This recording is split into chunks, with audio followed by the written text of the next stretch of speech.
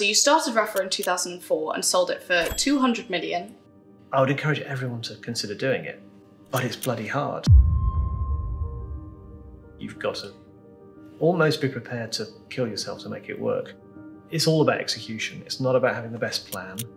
You have to keep pushing, and there's more and more you have to do. We had 6 months, basically, and we had nothing. So they had no idea who we were. We just came completely around the outside. We'd grabbed the sport in a way, and we just vomited the whole thing out, you know, over about 5 years of enthusiasm. And it made the brand feel incredibly sophisticated and big and established, when in fact, it was only a couple of dozen people going mad.